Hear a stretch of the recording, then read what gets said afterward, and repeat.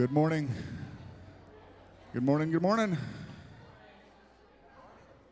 How you doing, Chris? Good to see you, sir. I didn't get a chance to poke my head in your class. It's good to see you guys back. It's good to be back. Good morning this morning. All right. I know school starts this week, so we'll be praying for you guys today. And I don't just say that flippantly. We actually will be taking time out of our service to pray for our students, our teachers. In fact, I know this announcement will come later, but since I'm kind of on topic right now, tomorrow we will also be feeding the staff, the faculty, the administration of Blanco Independent School District. We have invited them over, and so where is she? If you want to help with that, if you want to help decorate, if you want to help serve, Miss Rhonda Carr is the person to talk to. Where is Miss Rhonda? Oh, is she back there in the kitchen? Well, we will see about getting her to wave her hand earlier or later. But we're very excited. We've been doing this for several years, and obviously had to take a year off, right? But back at it, had an opportunity to do it last year. And so, again, tomorrow, feeding the faculty and staff of our Blanco schools. And so I encourage you to talk to Miss Rhonda. If you don't know who she is, come talk to me, and I will introduce you to her. But it is great to be back with y'all. I missed y'all last week, but I know our friend Robbie Partain was here, and man, I trust you guys had a wonderful time with him. And so as we get going, we're going to read from Psalm 119. So if you could stand with me to honor the reading of God's Word. We're going to begin in Psalm 119. This psalm celebrates God's Word, and the psalmist writes, "Deal bountifully with your servant, that I may live and keep your word. Open my eyes that I may behold wondrous things out of your law. I am a sojourner on the earth. Hide not your commandments from me. My soul is consumed with longing for your rules at all times. You rebuke the insolent, accursed ones who wander from your commandments. Take away from me scorn and contempt, for I have kept your testimonies. Even though princes sit plotting against me, your servant will meditate on your statutes. Your testimonies are my delight. They are my counselors." So let's lift our voice and ask the Lord to open our eyes to his glory and the beauty of his word this morning.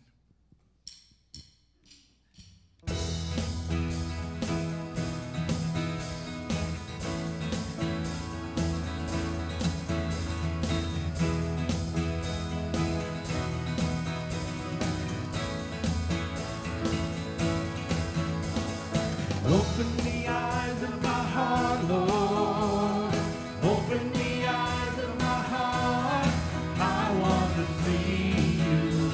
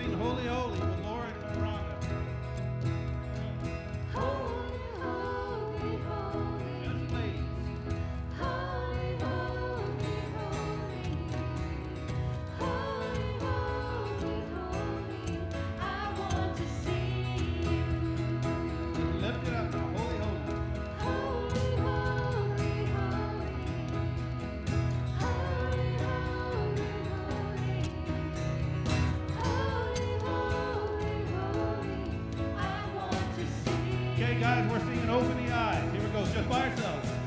Open the eyes of my heart, Lord. Open the eyes of my heart. I want to see you. I want to see you. Come on, I need you to sing. Open the eyes of my heart, Lord. Open the eyes of my heart. I want to see you. I want to see. Everybody's going to do your part. Here we go. Open the eyes of my heart, Lord. Open the eyes of my heart. I want to see you. I want to see you. One more time. Open the eyes of my heart, Lord.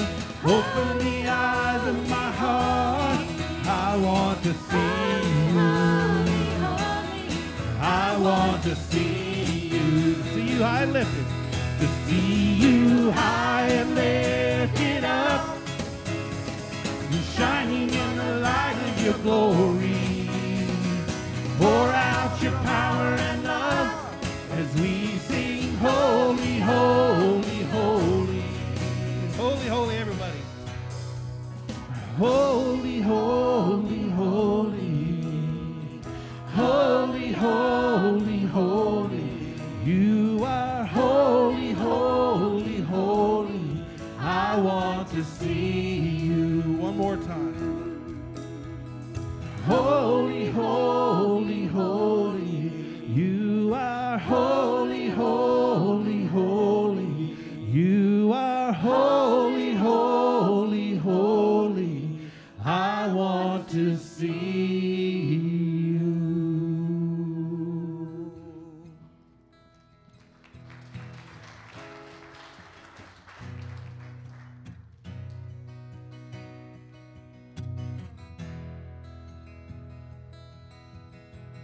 Rebecca's going to do a song for us.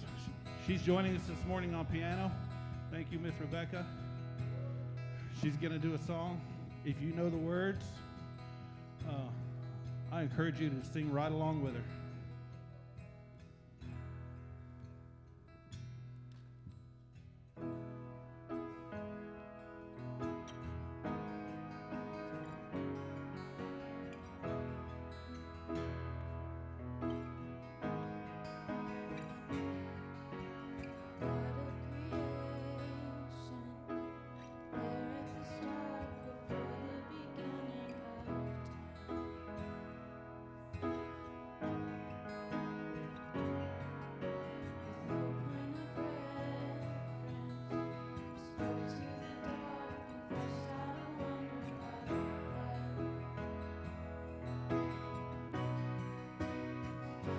As you speak, 100 billion galaxies are born. In the vapor of your breath, the planets form. If the stars were made to worship so alive, I can see your heart in everything you've made. Every burning star, a signal fire of grace. If creation sings your praises so alive, God of your promise, you don't speak in vain, no syllable empty or void.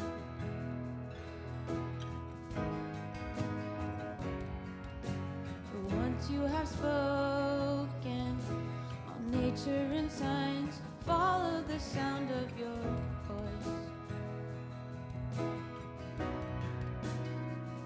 And as you speak, 100 billion creatures catch your breath, evolving in pursuit of what you said. If it all reveals your nature so alive, I can see your heart in everything you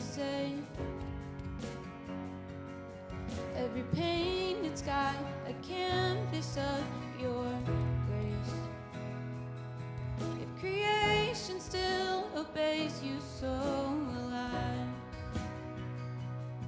If the stars were made to worship, so alive.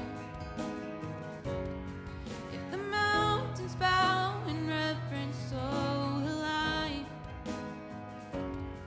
If the oceans roar your greatness, so alive. For if everything exists to lift you high, so alive. If the wind goes where you send it, so alive. If the rocks cry out in silence, so alive. If the sum of all our praises still falls shy, then we'll sing again 100 billion times.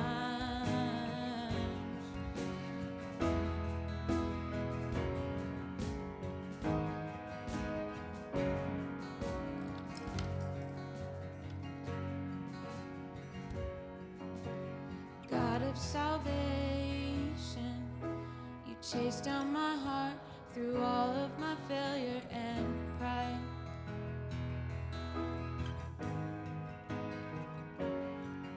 On a hill you created, light of the world, abandoned in darkness to die. And as you speak, 100 billion failures disappear. Where you lost your life so I could find it here. If you left the grave behind you, so will I. I can see your heart in everything you've done. Every part designed in a work of art called love. If you gladly chose surrender, so alive. I can see your heart a billion different ways. Every precious one, a child you died to save. If you gave your life to love them, so alive. Like you would again 100 billion times. But what measure could amount to your desire? You're the one who never leaves the one behind.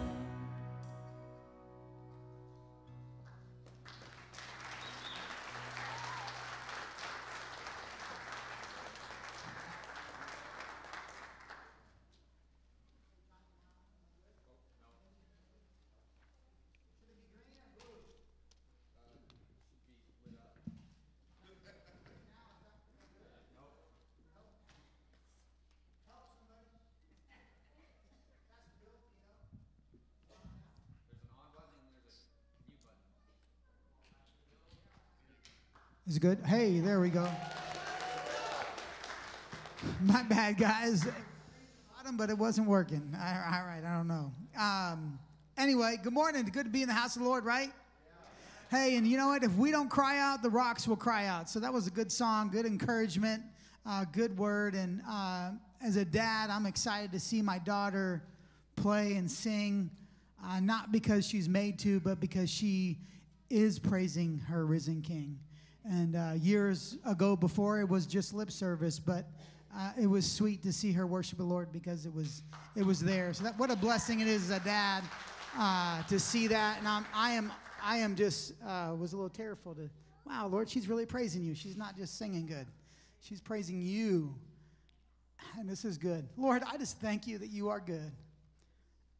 And Lord, it's mind-boggling that how stupid, how much of a screw-ups we are, that you pursue us, that you love us, and you would go to the ends of the earth to grab us in our mess. Oh, Lord, I'm just humbled. I don't even know if I can do announcements. Lord, I'm just in awe that you saved me. You saved my daughter. You saved maybe people that we're still praying for. I pray that we would not forget how good you are, and that we would be persistent to seek your face on behalf of those that don't know you, and that we would not stop praying until we see them saved. Father, thank you that you are good. In Jesus' name, amen. Well, hey, a couple good announcements to get my thoughts back on the right page here. We have a whole bunch of stuff going on. If you have not had a chance to get your bulletin, we have a bunch of things in there. August 24th is a meeting that's coming up. We'd like you to be involved in children's ministry. We have, look in there, there's save the date for August 28th. There's a whole bunch of stuff in your bulletin. Make sure you see that. This Saturday is the third Saturday where we have a kids thing going on. Miss Diana Blackburn's taking care of that.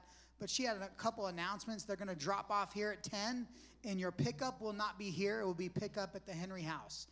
They're going to go and bless those folks over there. So also come and help make brown bags special for the residents. They'll come and do something sweet for them. So if you want to drop off your kiddos this Saturday, the 20th, that would be great. Pastor Bill, I don't think I have any other announcements that on my list. If you want to take over. Yeah, thanks, Gary. Good to be back. And one of the things that I want to also announce, as you don't see it in your worship guide except by a reference. So one, you see next week we're doing our members meeting. It was postponed last month, so it's the 21st, and we'll also be observing the Lord's Supper next week. If members, if you haven't seen or picked up a proposed budget, we're going to vote on that 2 weeks from today. Okay, so that's members. There are a couple stacks of these on the desk. You've got 2 weeks to overview it, to look at it, to ask questions, and then 2 Sundays from now, during our service, we'll vote on it without discussion, right? I mean, you got 2 weeks for discussion, so there is a chance for discussion. We're just not going to do that in here. So please pick that up, and then you can contact myself, the office, and we'll either answer questions or forward you to those who can. So that is the budget, and that is our special called meeting that is going to be on the 28th. Other than that, I think the only other thing I wanted to announce just briefly, and we'll do a little bit more on this next week. Where is Judy? I don't want to embarrass you. Just raise your hand, Miss Judy. Judy Haygood. Hey, I'll tell you what. Stand up so they can see your face. This is our new church secretary, Judy Haygood, and we are blessed and encouraged to have her. So you now have a face with the name, and you'll want to notice on the front of the bulletin that our email addresses have changed. So please make note of that. Having said all of that, we have a guest with us this morning who I'll introduce later, but for right now, we're going to stand, and I would encourage you to meet 2 or 3 people who maybe snuck in without your notice, or maybe you snuck in without their notice, right? So while we stand and greet kids, you can go to kids' church.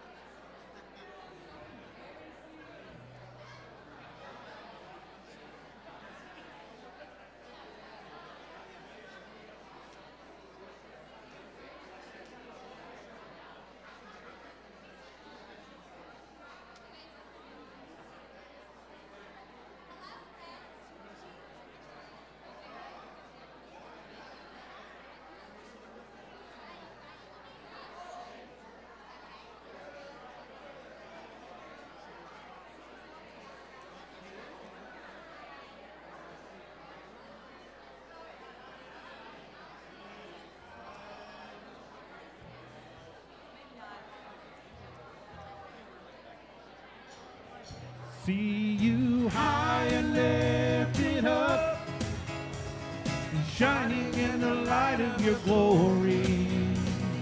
Pour out your power and love as we sing, holy, holy, holy. Holy, holy, holy. Holy, holy, holy. You are holy, holy, holy. I want to see you.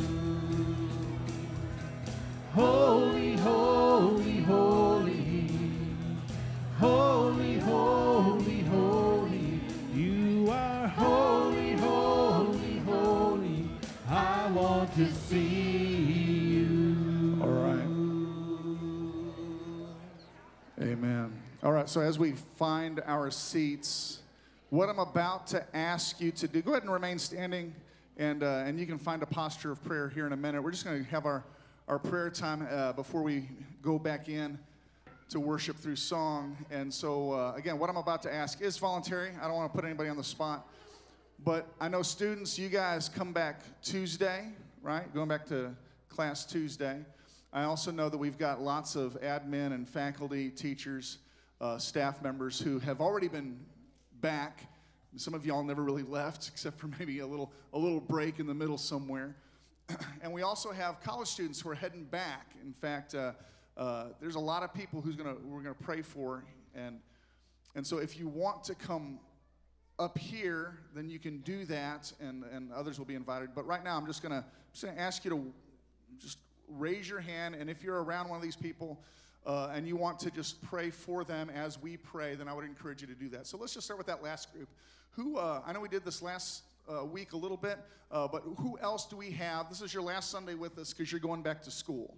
You're going back to school. All right, Minna is doing that. I know Noah is. Tucker over here.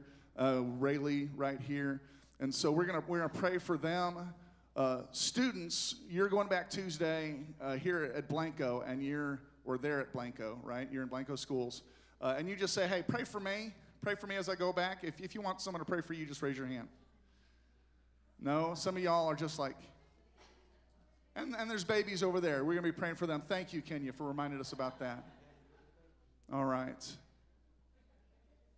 Faculty. Yeah, that was my fault. Faculty, staff, anybody, you're going back or you've been back, you're receiving kids Tuesday, and you want us to pray for you. Just go ahead and raise your hand. I can think of two who are missing, two who are out, one getting a last shot at granddaughter duty, right, is going back. All right, so we're gonna start praying for those three groups, and then as we go in, I just encourage you, if you wanna grab somebody around you and pray as a group, you can, and we're just gonna say some prompts as we go. Father God, we thank you for this time. Father God, and whether it's teachers, administration, staff, college students, elementary, high school, middle school, whatever side of the school coin we are on, there are unique challenges. There are things we're excited about, things they're apprehensive about. As we pray that you would grant boldness, calm hearts. Father God, that you would set feet on the right paths. That you would guide them. That you would use your word to light their way. Your word is a lamp unto our feet, a light unto our path.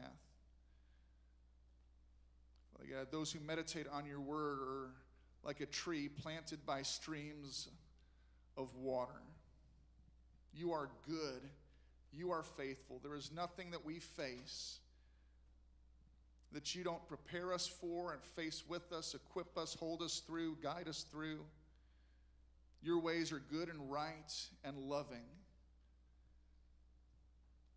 So whether it's driving back to Abilene, Stephenville, Waco, out of state, or whether it's just crossing the street, maybe it's a new school for some, going from middle school to high school,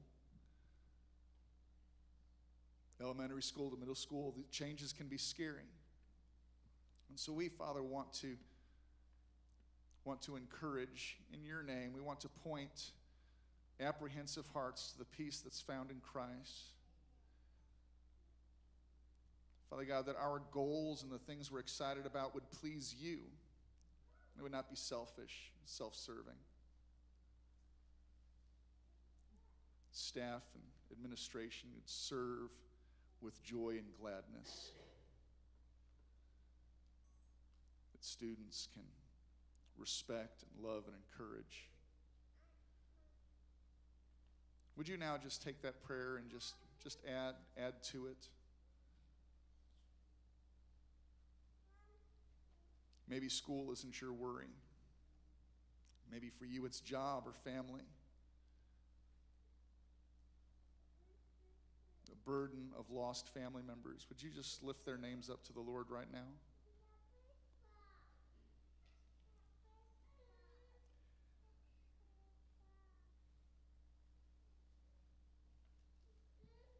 Father, as we come before you and continue in worship, we thank you that you hear our prayers. We trust these individuals, these circumstances to you. We know that you are faithful.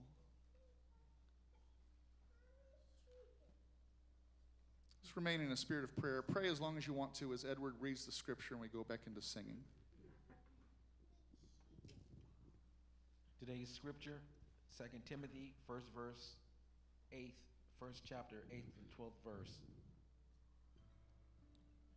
Therefore, do not be ashamed of the testimony about our Lord, nor of me his prisoner, but share in suffering for the gospel by the power of God, who saved us and called us to a holy calling, not because of our works, but because of his own purpose and grace, which he gave us in Christ Jesus before the ages began, and which now has been revealed through the appearing of our Savior Jesus Christ, who abolished death and brought life and immortality to light through the gospel, for which I was appointed a preacher and apostle and teacher, which is why I suffer as I do. But I am not ashamed, for I know whom I have believed, and I am convinced that he is able to guard until that day what has been entrusted to me.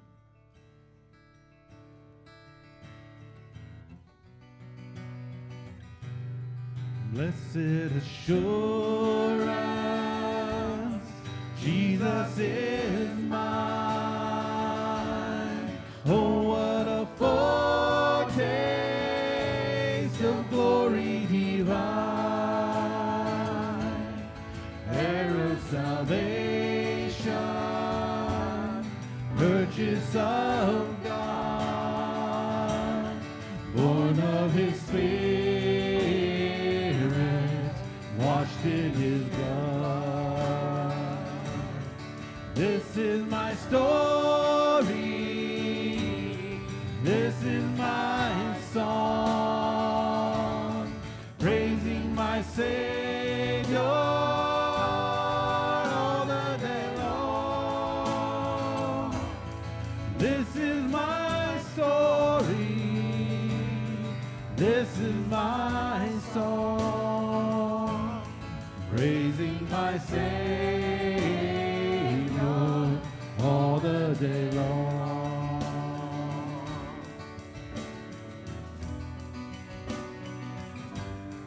Perfect submission, all is at rest. I am my Savior, am happy and blessed, watching and waiting, looking above, filled with his goodness,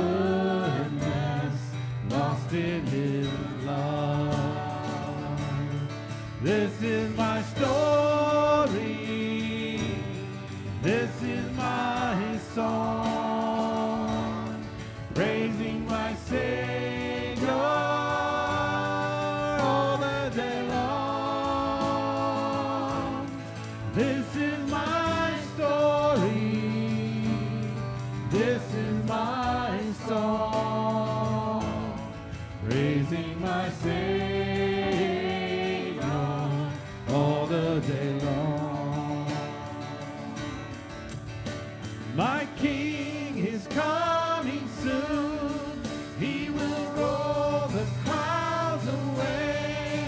light of heaven bursting through.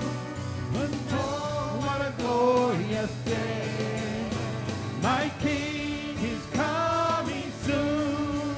He will roll the clouds away. Light of heaven bursting through. Until that glorious day. This is my story. This is my song. Praising my Savior all the day long. This is my story. This is my song. Praising my Savior all the day long. Sing, my King is coming soon. My King is coming soon. He will roll the clouds away. Light of heaven bursting through. Until that glorious day. This is my story. This is my song. Praising my Savior all the day long. This is my story.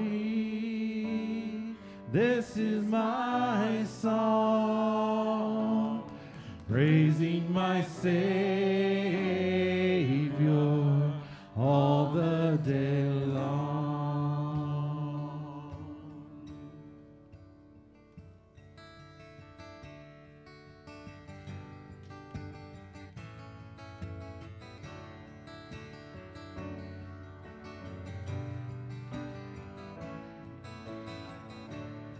In the darkness we were waiting, without hope, without light. Till from heaven you came running, there was mercy in your eyes. To fulfill the law and prophets, to a virgin came the word. From a throne of endless glory, to a cradle in the dirt.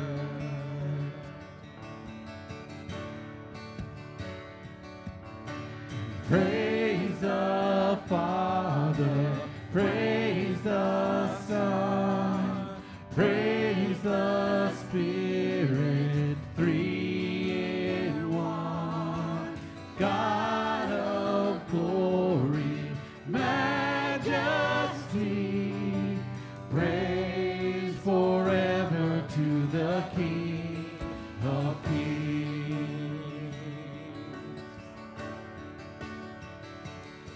To reveal the kingdom come, and to reconcile the lost, to redeem the whole creation.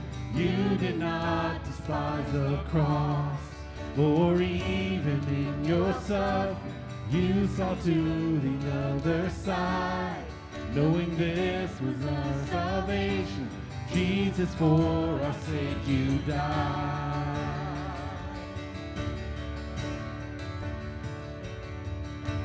Praise the Father, praise the Son, praise the Spirit, three in one.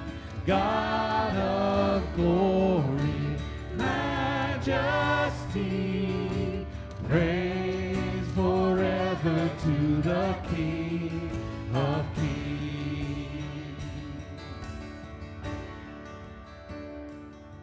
And the morning that you rose, all of heaven held its breath, till the stone was moved for good, for the Lamb had conquered death.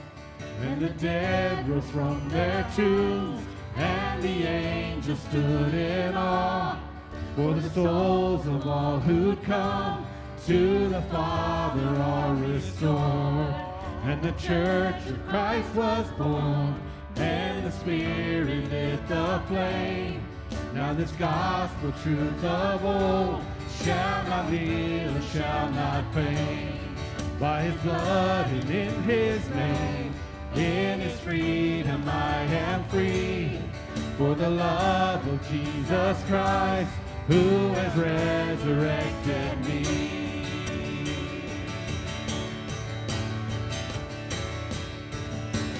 Praise the Father, praise the Son, praise the Spirit, three in one. God of glory, majesty, praise forever to the King of Kings.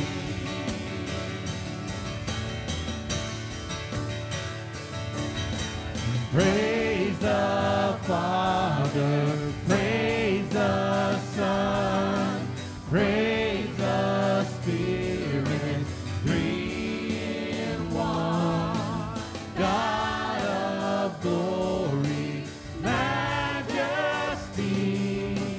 praise forever to the King of Kings. Praise forever to the King of Kings.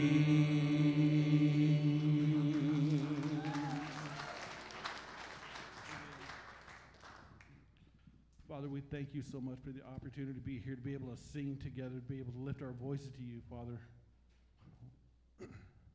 We know that we are nothing without you, Father, and you have given it all. Father, I thank you so much for these around me. Father, I ask that you would be with Chris as he brings our message. As we meet him, we welcome him. Father, I thank you very much for him to be here. As pastor's walking up, I get distracted. You know that. Father, but you can take all of that, all the distractions, and you can just wash those away. Father, we love you and thank you. In Jesus' name I pray. Amen. I'm sorry, brother. I thought your eyes were closed. I didn't know you saw me.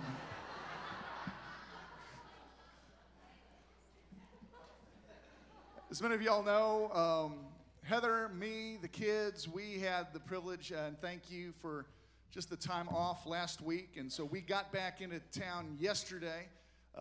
But I have the privilege of just introducing you to just a good friend of mine, mentor. Chris Osborne has pastored for over 40 years, 33 of them at Central Baptist Church in Bryan, College Station, Texas, where he was my pastor from 95 to 96. And since that time, he has poured into the lives of many, including just a whole generation of young pastors. And we got to, every year had opportunity to meet over a weekend. And now, in his retirement, he's enjoying a new second career as the pastor of preaching and pastoral ministry at Southwestern Baptist Theological Seminary. And so it's my joy to just get to share him with you as he brings us the word. So Chris, come and share with us, brother.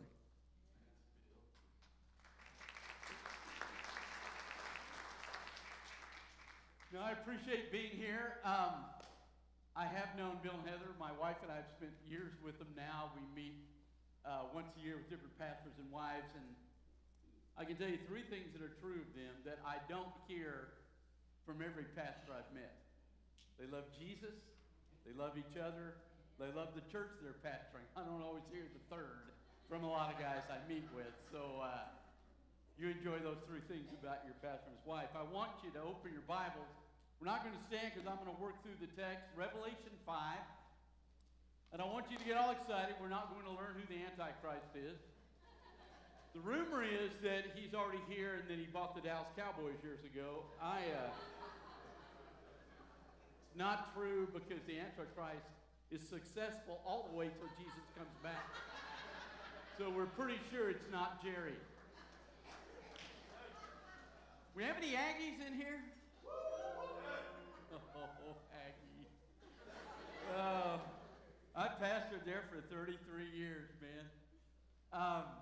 I did make a discovery. Somebody asked me one time, they said, do you guys do evangelism on the campus? And I said, no. We don't ever evangelize Aggie because all Aggies go to heaven. No.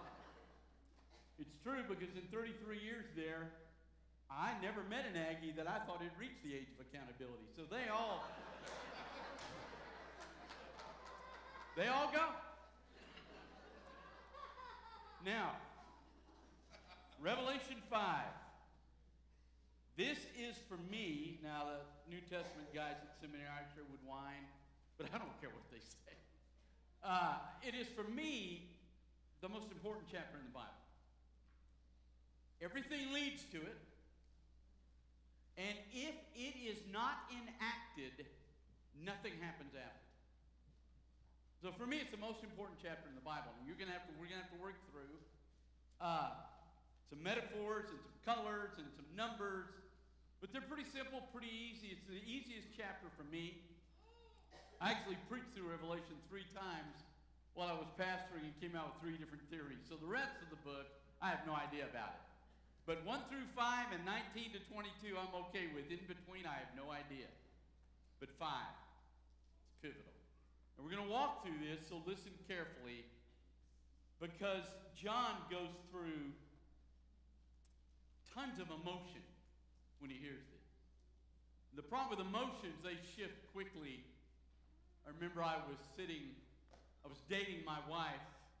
We're in Minden, Louisiana, and I'm dating her, and so she and her mother go to bed, so I stayed with her father, Mr. Proctor. We're watching this old John Wayne movie about John Wayne flying in World War II.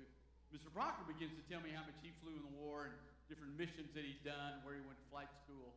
And I'm sitting there going, oh man, I'm bonding with the man that's the father of the mother of the woman that I'm in love with. And so I get up the next morning, walk into breakfast.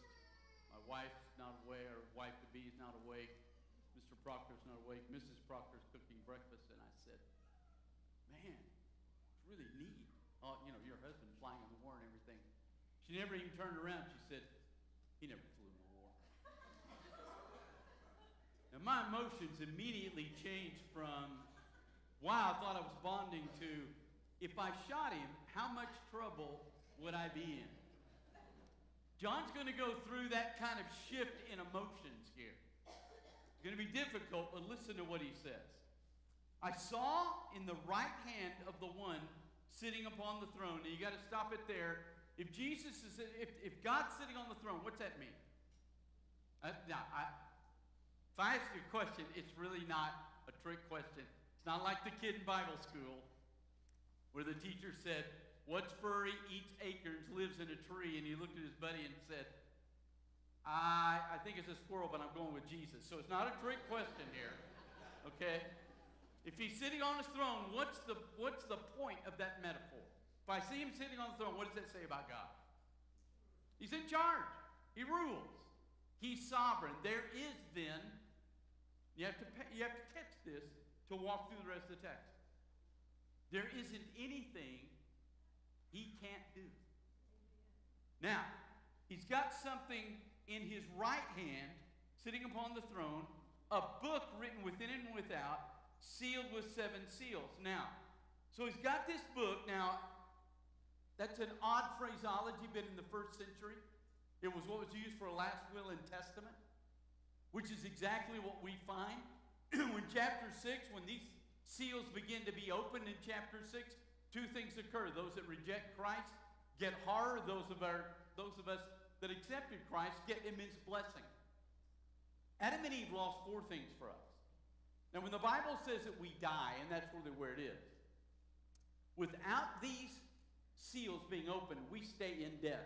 When the Bible talks about us being dead, it doesn't mean that we cease to exist. We never cease to exist. Lost or saved, if you're in the image of God, you live eternally. There is no end to your existence. So death means 4 things. Adam and Eve lost 4 things for us. We lost God. They lost each other.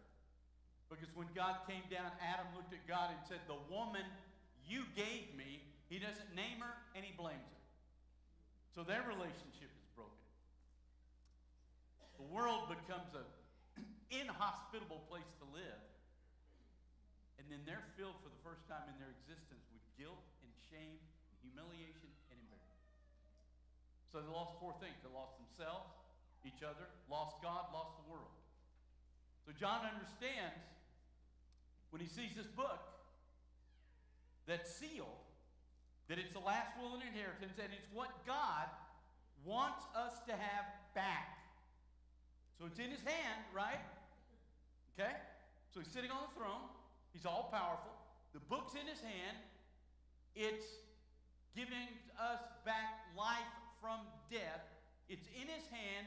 So he's offering it to us. So he desires for us to have it. So the question is, right? If he's all powerful and he wants us to have it, and he's offering it to us, then why doesn't he open it? He doesn't.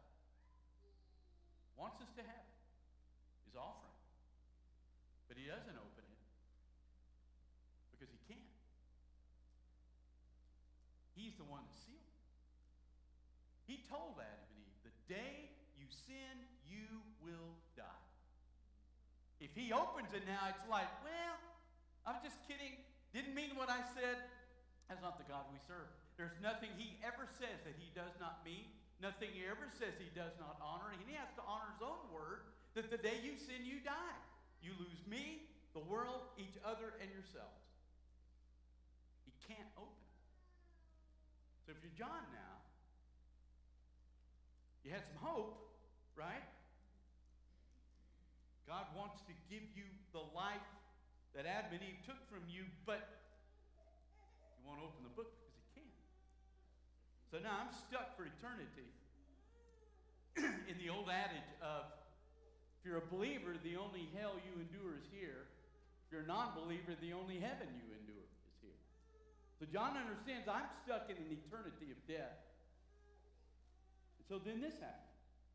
Verse 2, I saw a strong angel proclaiming in a loud voice who is worthy to open the seals and to open the book and look and loosen the seals.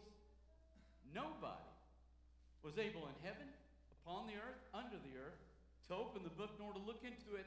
And I kept weeping deeply because there was nobody found to open the book, not even to look into it. Well, sure, he's crushed. He has no hope. If you actually had God come down now and say, sorry, you're going to live eternally without me, that hope is right now stricken from John. He sees a God, our God, who wants to give him what he can't have now. And it's got to be somebody to open it. God can't open it without violating his character. And they've just searched the entire world, universe. No hope. So in the middle of this weeping and heaving, look at verse 5. One of the elders said to me, quit crying. Behold, now listen to what he says. The Lion from the tribe of Judah has conquered, who is the root of David, and he's able to open the book and to loose its seven seals. Now, I want you to watch what he just told him, okay? He said three things. There's a Jewish king with great power who's coming to open the book. So John says, okay, good to know. We're good. So he wipes his tears off, sits back. Okay, I've got hope. I can have life. It's coming. There's somebody to open the seals. He's Jewish. He's a king, and he's ferocious. He's packed. So what does he see next? Look at this. Verse 6. I saw in the middle of the throne and the four living beings, and in the middle of the elders, a little lamb, standing as if it had been killed. So he looks up. There's no king. There's no Jew. There's no ferocity. Matter of fact, he's looking at him not at some massive ram, but some little tiny lamb. And then when he looks closer, he goes, oh, wait a minute. He's been dead. And yet he's still standing. So John's trying to process all this. He told me he'd be a Jewish king who's powerful. I'm looking at a little tiny lamb that has obviously been killed and yet somehow is still alive. And then it gets worse with the next two statements. Look at this. He has 7 horns and 7 eyes, which are the spirits of God sent into all the earth. Now, what did that just say? It says 2 things about this little lamb, right? 7 horns, he's all powerful. 7 eyes, he knows everything. So now we got a real problem. He's not Jewish, he's not a king. But if he is all powerful and he's all knowing, who killed him? Animals don't commit suicide, so who in the world, if he's all powerful, nobody's big enough to overpower him. And if he's all knowing, nobody can sneak up on him. So how did he die? When there's nobody in the universe that can take his life. One answer alone is that he gave his life up free. Which is exactly what we find in the scripture. They came to get Jesus, they fall back.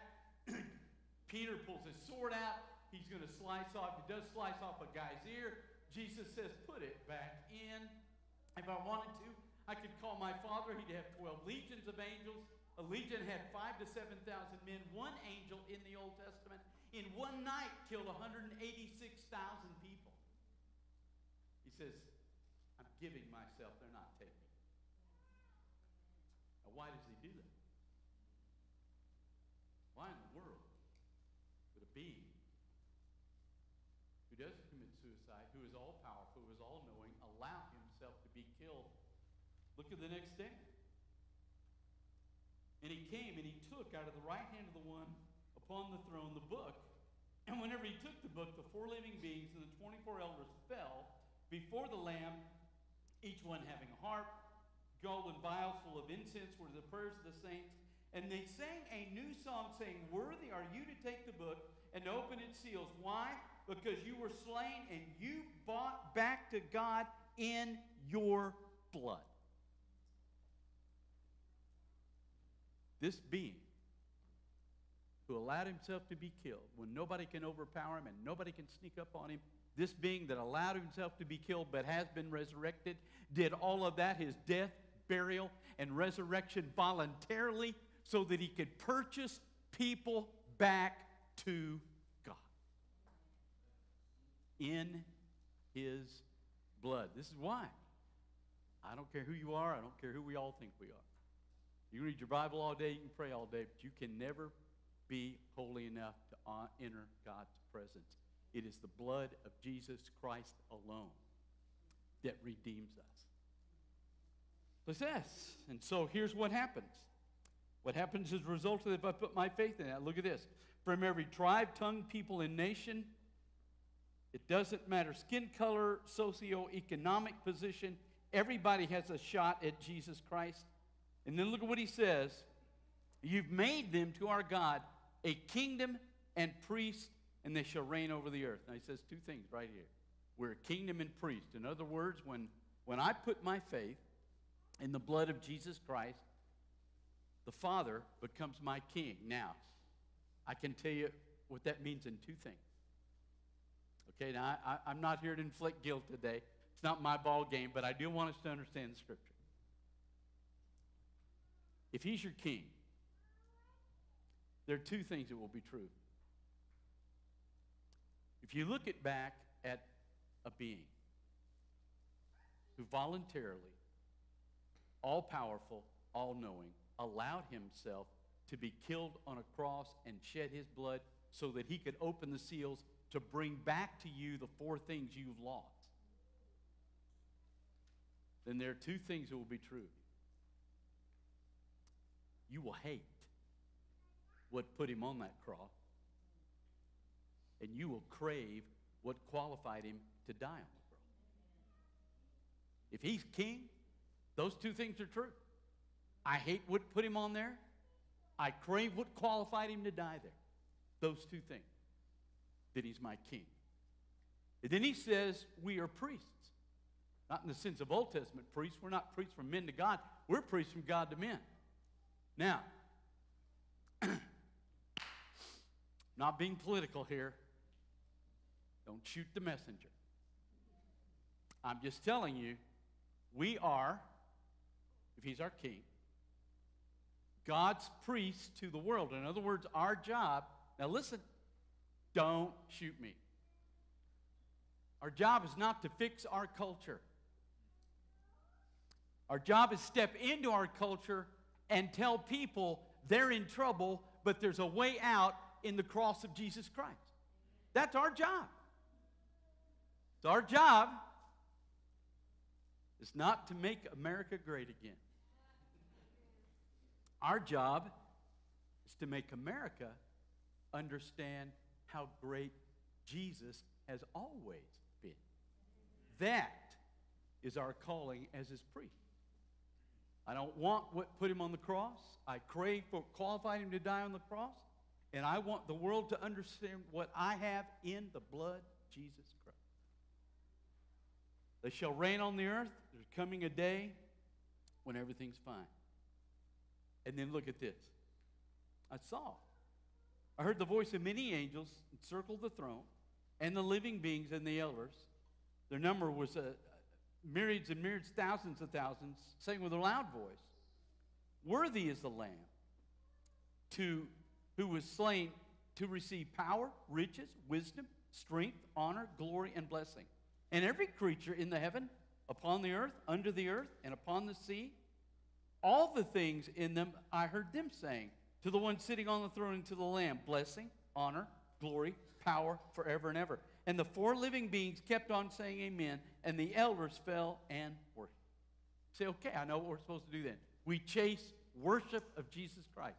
No. You don't ever chase worship. You chase Jesus.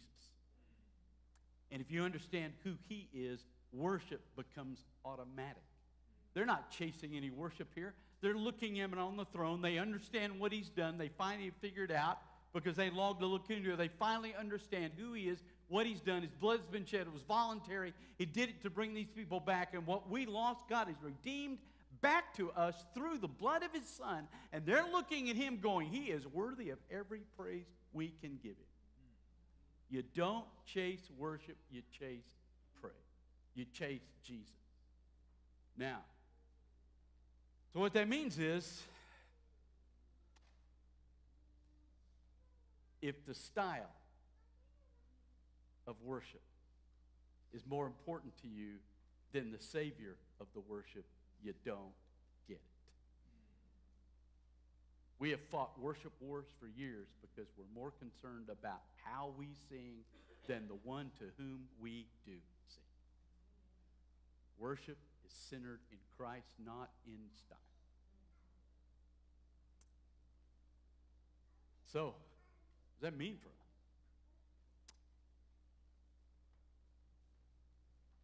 I think three things. Actually, four. I think we need to understand he's our king.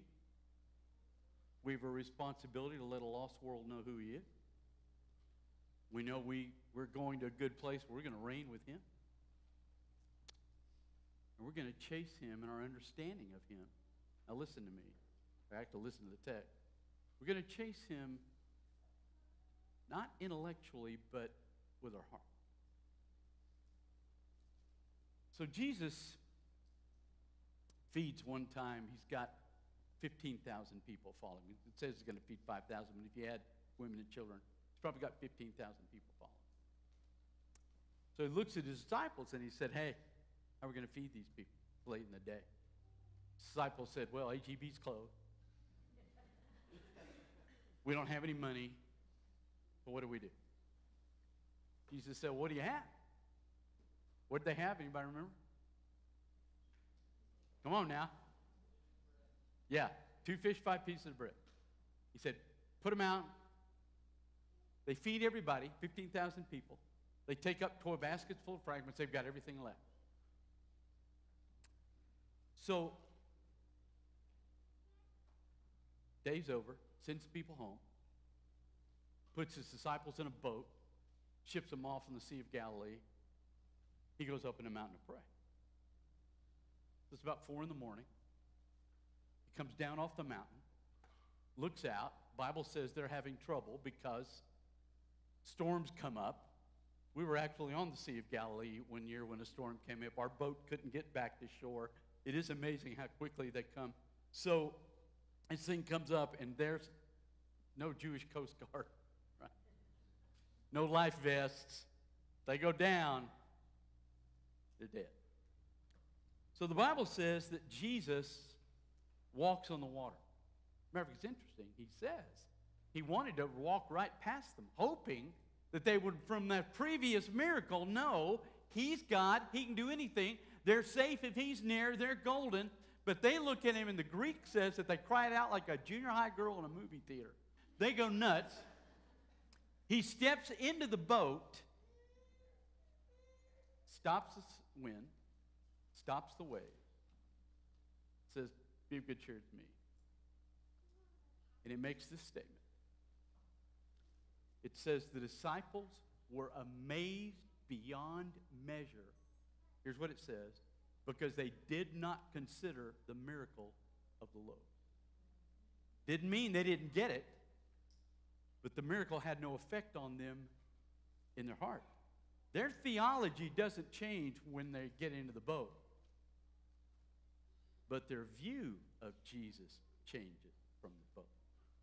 So maybe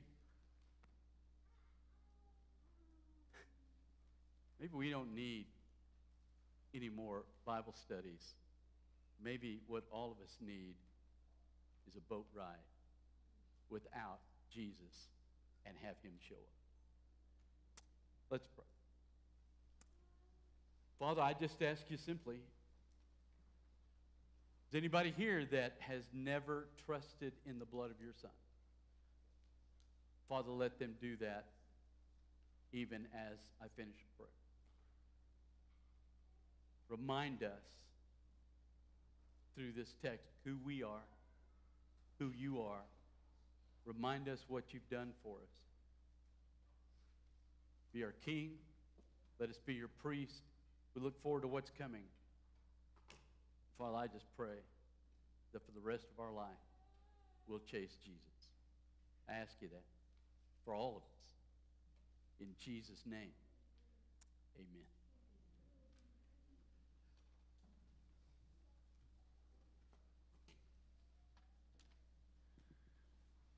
As the worship team begins to play, I'm just going to invite you to pray. And I'm going to start us just as Chris has led us into this moment. And I don't know if you need to start pursuing Jesus in salvation, or if you're just having trouble pursuing Jesus. You can't see past the storm. Maybe just things aren't connecting for you. You want someone to pray with you. Gary and I are going to be up here. If you want someone to pray with you, come here. If there's somebody sitting near you who you know, they know your story, they know your struggle, just slide over to them while the music's playing. Slide over to them and say, "Hey, will you pray for me? I'm struggling this morning." Let's pray for one another. Let's pursue Jesus. Let's ask him to connect the dots so that we know who we're in the boat with. Father God, thank you again for your word. Thank you for this time. We give it to you. Speak to us clearly. Let your Spirit move us to pray, to pursue, to trust. So now, as you're in a posture of prayer, you continue to pray in your seat with a friend up here at the steps. And as you do business with the Lord, join the song. Join the song as you finish.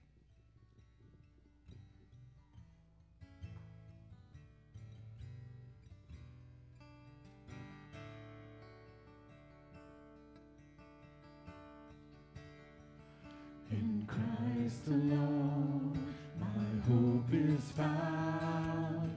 He is my light, my strength, my song. This cornerstone, this solid ground, firm through the fiercest drought and storm. What heights of love, what depths of peace, when fears are mercies, my comforter, my all in all. Here in the love of Christ I stand.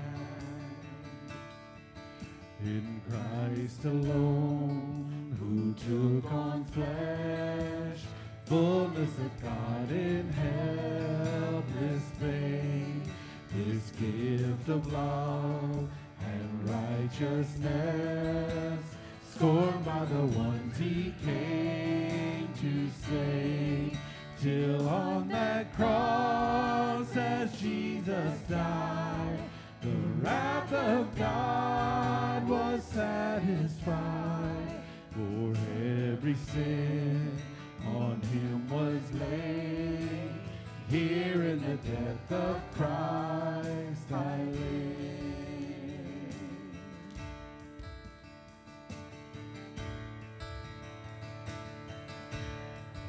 There in the ground His body lay, light of the world by darkness slain, then bursting forth in glorious day, up from the grave He rose again.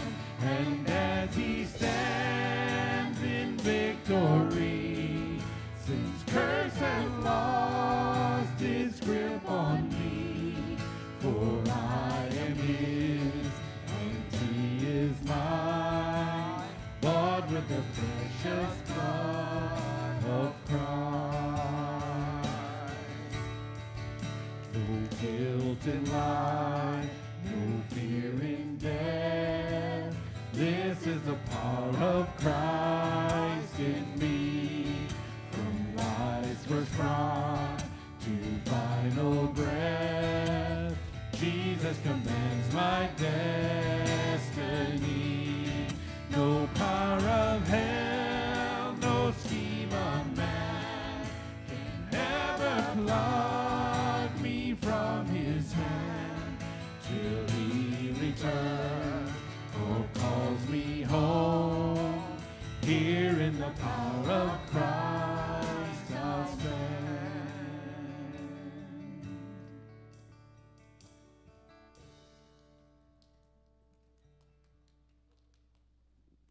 Yeah, you can clap. That was the last verse. So go ahead. I couldn't find the right button, and someone's like, is there one more? No, yeah, this is good. It is good to be in the house of the Lord this morning, amen, with His people, singing His praises, hearing His word. Chris, brother, thank you for that. So we're going to dismiss here in a moment. Remember, if you didn't get a bulletin, do that. There were some announcements we didn't give voice to that we want you to know, and those are in there. The short story, right, was budget. 2 weeks from now, we have a special called meeting to vote on that. And next week is our members' meeting and Lord's Supper. John? No more bulletins back there. So I've got one extra over here if you guys want to give it to the highest bidder.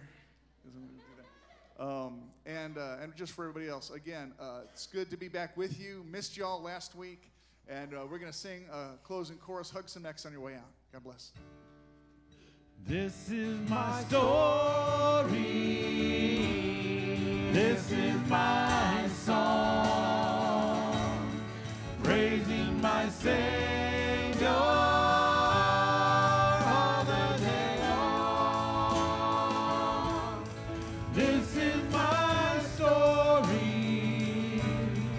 This is my song, praising my Savior